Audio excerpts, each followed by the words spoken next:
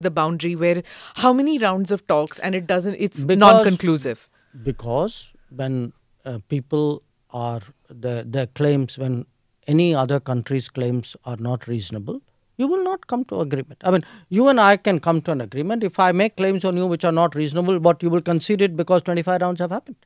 You have to look at, what is being discussed as well, no? Right. So, Okay. So look, if I were to sum up the China thing, I mean, please do not, buy this whole, I would say, again, I use this word, this narrative that somewhere government is on the defensive, somewhere we are being accommodative. I mean, I ask people, if we were being accommodative, who sent the Indian army to the LAC? Rahul Gandhi didn't send them. Narendra Modi sent them. Okay, we have today the largest peacetime deployment in our history on the China border. Okay, and we are keeping troops there at a huge cost with great effort.